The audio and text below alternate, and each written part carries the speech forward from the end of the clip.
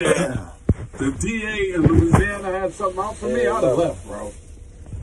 Exactly. I'd have been gone out of that city, out of that state. Lover. Maybe he couldn't have.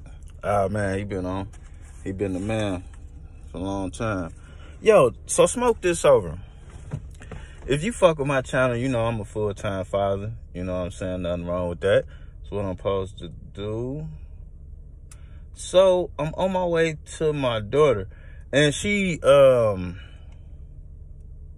whatever reason, I don't know what the value in it, almond milk. Things like this, let me give you a tip. Things like this as a father, don't even bother arguing about, no matter how you feel, because sometimes you might be wrong, but most of the times it's going to be a waste of money. Either way, you having something to say, not going to go good. So you see this milk right here? This milk, this shit. My daughter drinks this. Now, typically, the Boom Boom Room is like right by Ferndale. So typically I either go to that grocery store or Junior Mama live in right by Dearborn Heights. So I might go to a grocery store over there. And then I just got over into another, like Livonia. So I only been to a grocery store in Livonia once or twice, but that's an experience within itself, which we gonna get into this grocery store shit. And I'm not gonna be bias or any of that. I'm just gonna simply show you. But I don't want to bother you too much today. I just want this milk right here. Bam, right? Now, this shit cost me 24% more to buy in the hood. Now, particularly, the grocery store I was at is borderline, well, it's right on 8 Mile. You know what I'm saying? So, but it's on the Detroit side. So that shit kind of bothered me because this is not the first time I have experienced this. I got caught having to buy milk for my baby, and I had to buy that in the hood. Now, I don't have WIC. You know, when daddy got to buy milk, daddy got to buy milk. So at Walmart, I get this same milk for $17.54 a can. At CVS in the burbs, I think I get it for $21. Basically, the most I spend on this can of milk is $22 as I'm moving around in the normal places I be at, right? I get caught last minute. I had to buy something at work. I work in the hood. This can that I was complaining when I had to spend $22 for was motherfucking $29. Now, how can you win? What if you don't have a car? If you don't have a car, let's say you 18, 19, you move out the crib and you're on your own, right? And you don't have a car, but you work not too far from, you know what I'm saying? You work at the warehouse down the street, woody woo.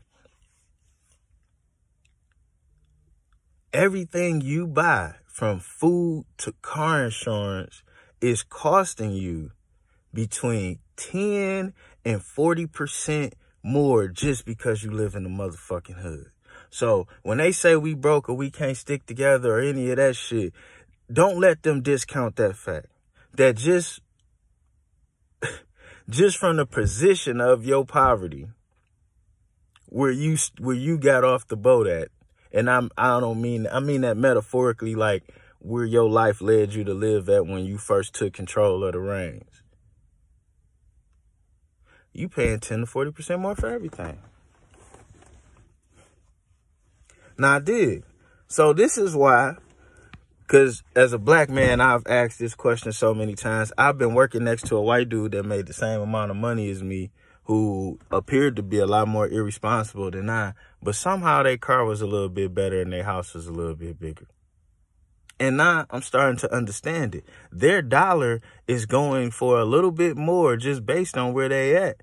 They saving between 10 and 40% on car insurance based on their neighborhood. They saving on security systems and what it costs to secure their house based on their neighborhood. They saving on what their food costs and how far away the grocery store is based on their neighborhood. The only problem we have with getting in this neighborhood is the initial cost of what it costs to get in there, which we can't never get up on because we being robbed in every way. I ain't mean to go too long about this milk shit, but it pissed me off. And I don't know if it is or not something. We did just vote in Michigan, and it's this lady with a poster talking about price gouging. Like, that shit bothers me. If you a motherfucking politician, don't come ask us people what the fuck is wrong. You clearly see it, and if you don't see it, it's because you don't want to see it. That's why I'm really not into voting. I'm done with the voting until I'm not voting for shit that don't matter no more. I'm not voting for nobody that say that's going to do a job that I ain't already see them trying to do. I'm about to start treating everything the way my granddaddy would. Period. Flat out. You ain't got to agree with me at all, and I ain't going to argue with you about it. But I ain't wasting no more energy on somebody else's bullshit that they ain't about to handle, because we all done did that before, and that ain't how this shit should go. But anyway, I'm going to get back with you motherfuckers. I got to get to it. But,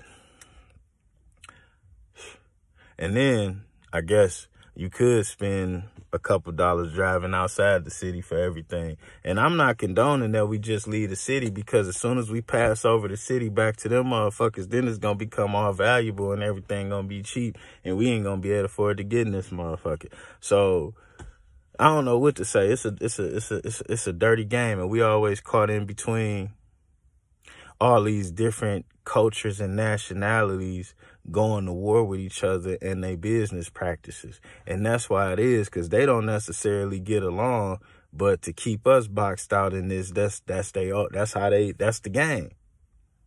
They don't come together to keep us boxed out, but them going at war with each other business-wise keep us boxed out, and then they have to keep us boxed out on the come-together tip by their business practices. And then that way they can say it's not intentional, it's just business. No, it's not. No, it's not. You intentionally in a business that does that. And every time I found myself in a conversation with one of these store owners in the city that's not invested in the city, I always ask them that question when I see them with an attitude, because they don't get an attitude with me because they know I'm clearly a black man. You know what I'm saying? So they know it's only so far that they can go with me, because I'm making just as much as them. Well, not all of them, but some of them. And I'm just as legit, and so on and so forth. You know what I'm saying? But we'll have that conversation for another day. So they only go so far with me. But I asked them that question, and they can't never answer it, because they know, like I know, if they open up a store where they live at, the most money they would make, first of all, they couldn't afford to get a store there. Second of all, they wouldn't make the same amount of money. Period. You know what I'm saying? And they are buying all they shit from the franchise or the blankety blank man in their neighborhood. So it's a circle of dick in the ass. That's a fact. It's just, we ain't even getting a reach around. That's the problem, man. But we're going to get back to that later. Let me get this milk in the house that I just paid an extra fucking... Dog, I paid an extra 23% for this fucking milk. And normally, I get 2 cartons for that price. So technically,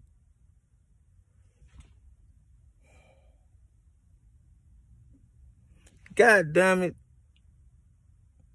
50%.